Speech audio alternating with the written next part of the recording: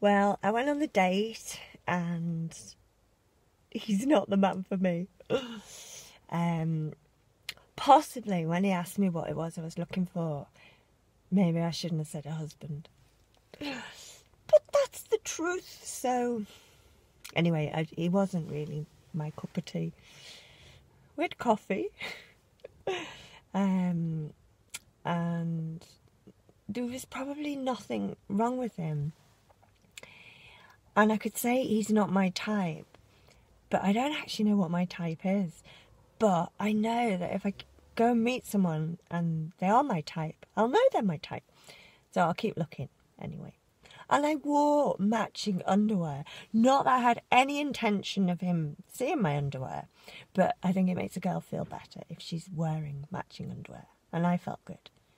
So anyway, I'll keep looking.